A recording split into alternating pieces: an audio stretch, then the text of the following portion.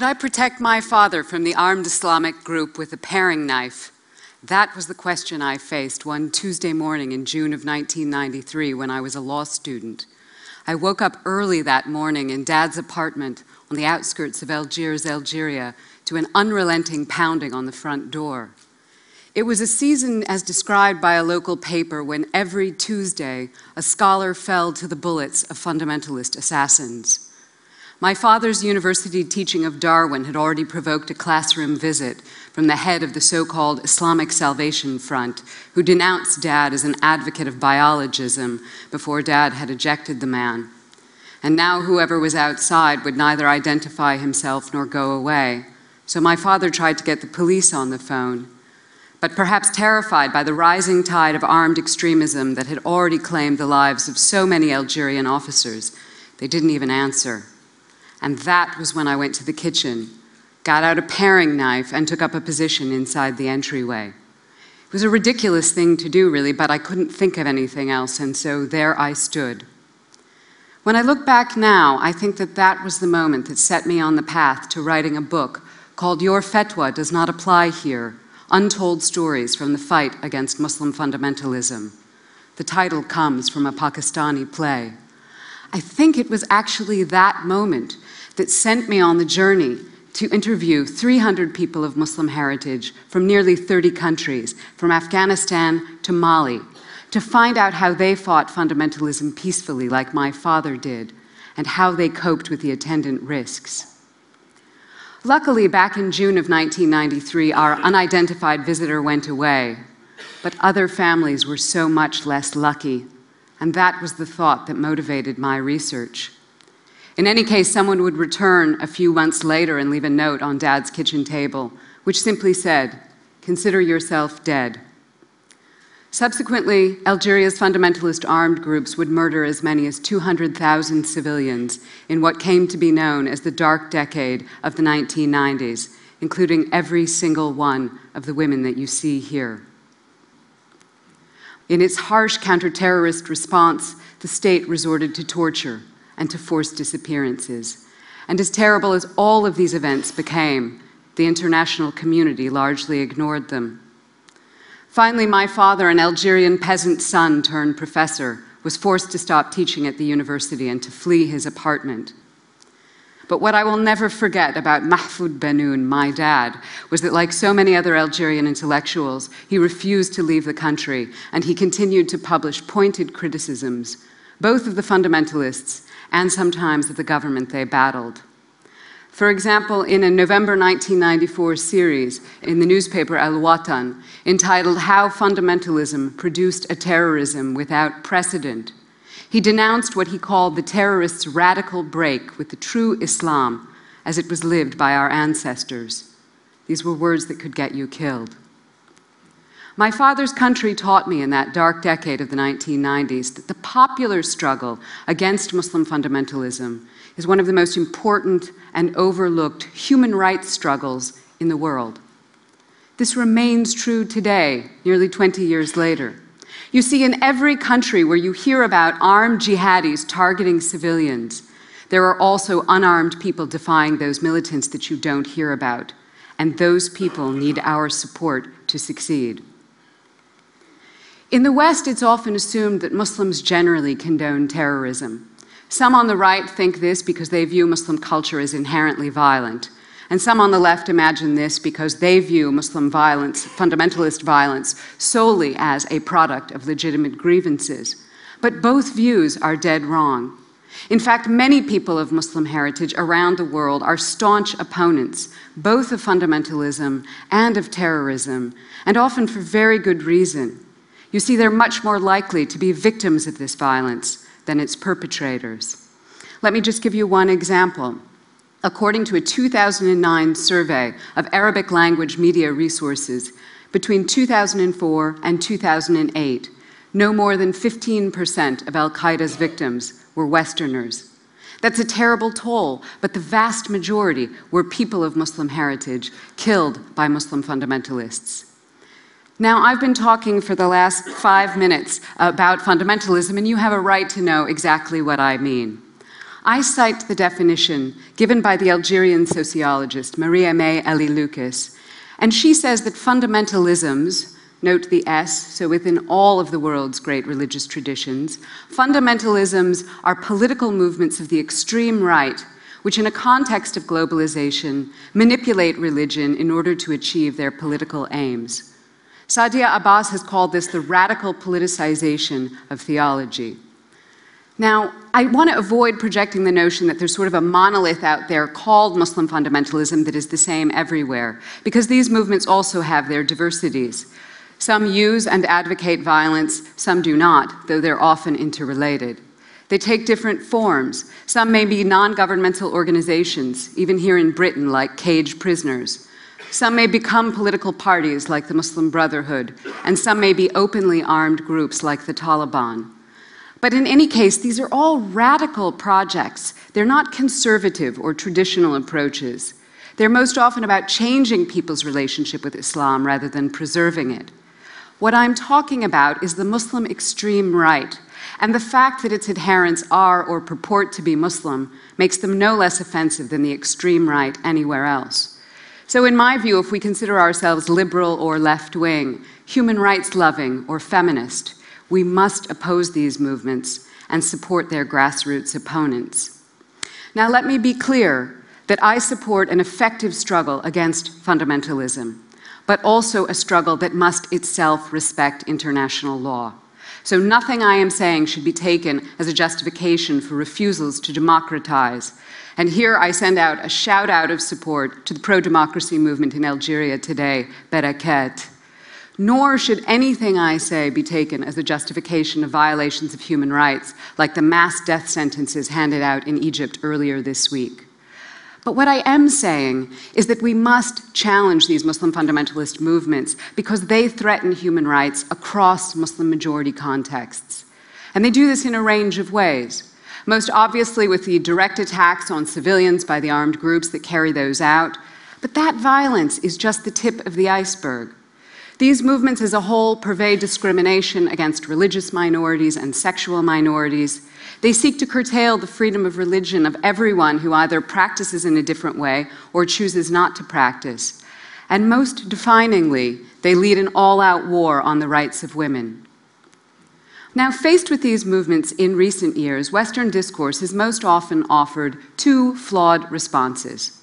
The first that one sometimes finds on the right suggests that most Muslims are fundamentalist or something about Islam is inherently fundamentalist, and this is just offensive and wrong.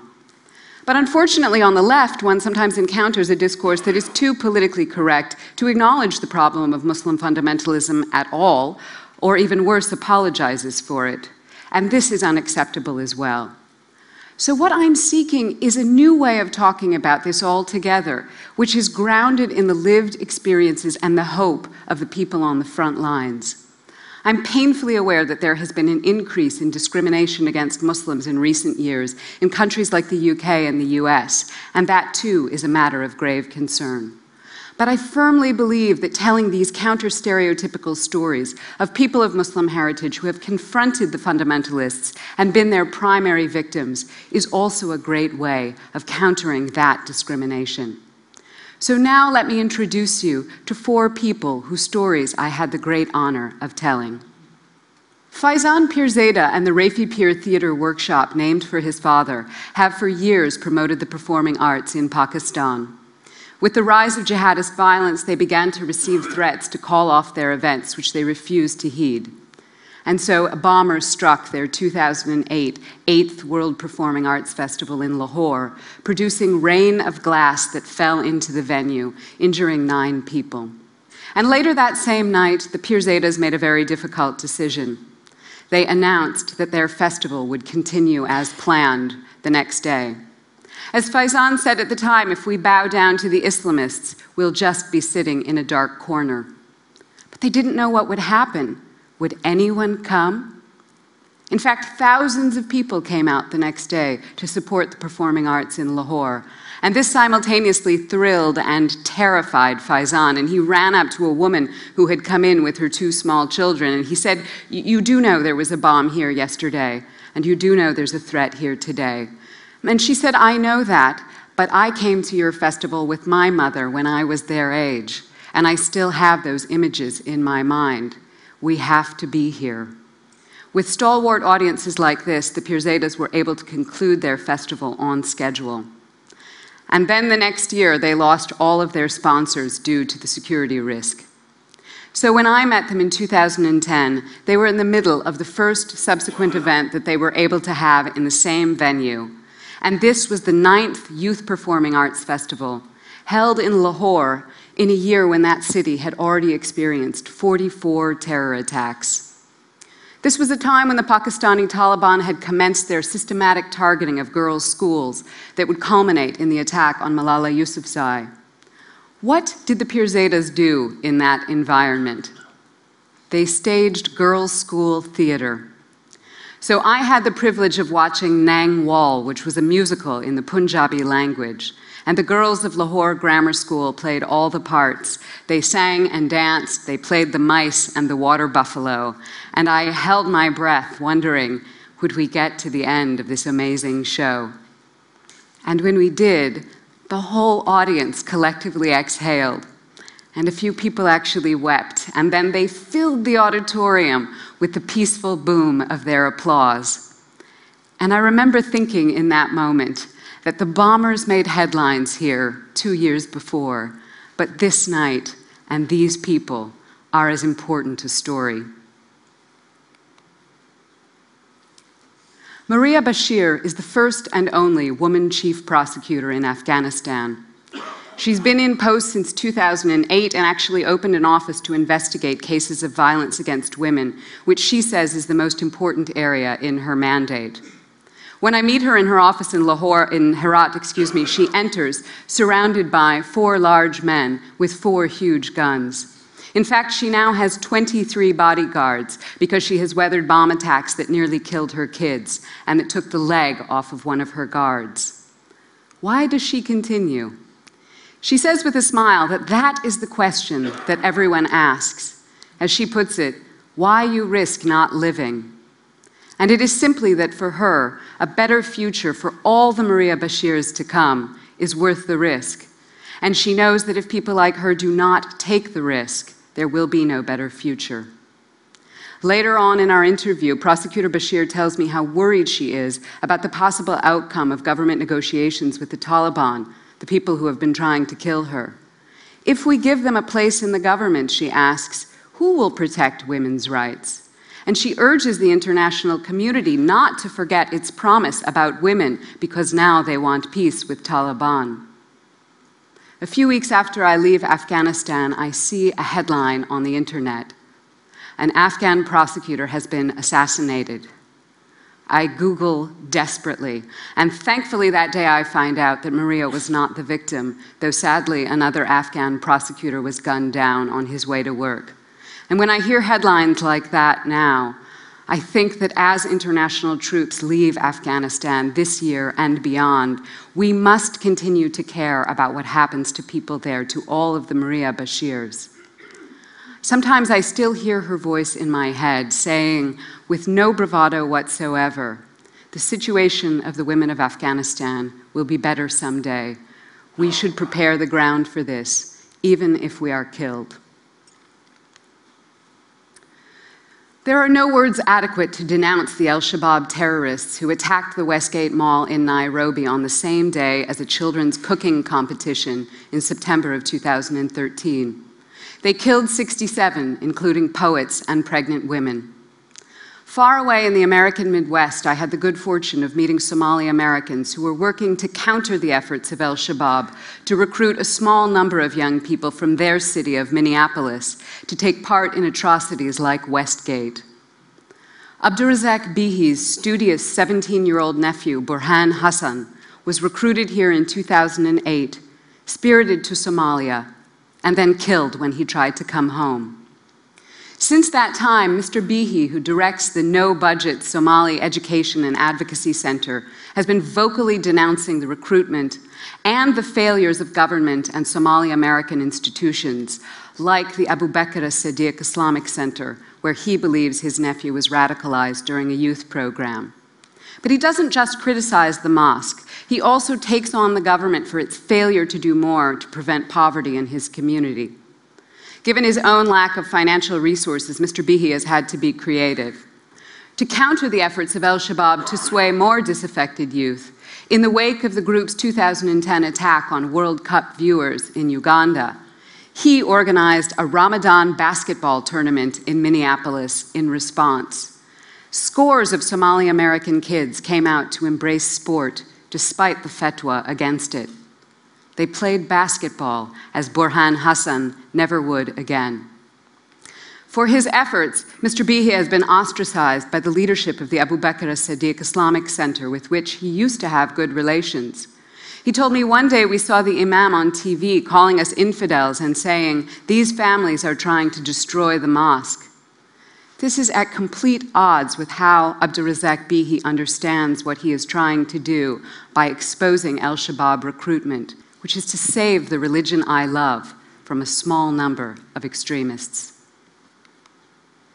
Now I want to tell one last story, that of a 22-year-old law student in Algeria named Amel Zanoun Zouani, who had the same dreams of a legal career that I did back in the 90s. She refused to give up her studies, despite the fact that the fundamentalists battling the Algerian state back then threatened all who continued their education. On January 26, 1997, Amel boarded the bus in Algiers where she was studying to go home and spend a Ramadan evening with her family, and would never finish law school. When the bus reached the outskirts of her hometown, it was stopped at a checkpoint, manned by men from the armed Islamic group. Carrying her school bag, Amel was taken off the bus and killed in the street.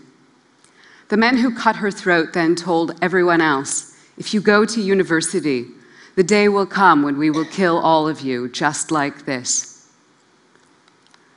Amel died at exactly 5:17 p.m., which we know because when she fell in the street, her watch broke. Her mother showed me the watch with the second hand still aimed optimistically upward toward a 5:18 that would never come. Shortly before her death, Amel had said to her mother of herself and her sisters, "Nothing will happen to us, inshallah, God willing. But if something happens, you must know that we are dead for knowledge. You and Father must keep your heads held high." The loss of such a young woman is unfathomable. And so as I did my research, I found myself searching for Amel's hope again, and her name even means hope in Arabic. I think I found it in two places. The first is in the strength of her family and all the other families to continue telling their stories and to go on with their lives despite the terrorism. In fact, Amel's sister Lamia overcame her grief, went to law school, and practices as a lawyer in Algiers today, something which is only possible because the armed fundamentalists were largely defeated in the country. And the second place I found Amel's hope was everywhere that women and men continue to defy the jihadis. We must support all of those in honor of Amel who continue this human rights struggle today, like the Network of Women Living Under Muslim Laws. It is not enough, as the victims' rights advocate Sharifa Khadar told me in Algiers, it is not enough just to battle terrorism. We must also challenge fundamentalism, because fundamentalism is the ideology that makes the bed of this terrorism. Why is it that people like her, like all of them, are not more well known? Why is it that everyone knows who Osama bin Laden was, and so few know of all of those standing up to the bin Ladens in their own contexts? We must change that, and so I ask you to please help share these stories through your networks. Look again at Amel Zanoun's watch, forever frozen. And now please look at your own watch and decide this is the moment that you commit to supporting people like Amel. We don't have the right to be silent about them because it is easier or because Western policy is flawed as well. Because 517 is still coming to too many Amel Zanouns in places like northern Nigeria where jihadis still kill students. The time to speak up in support of all of those who peacefully challenge fundamentalism and terrorism in their own communities is now. Thank you.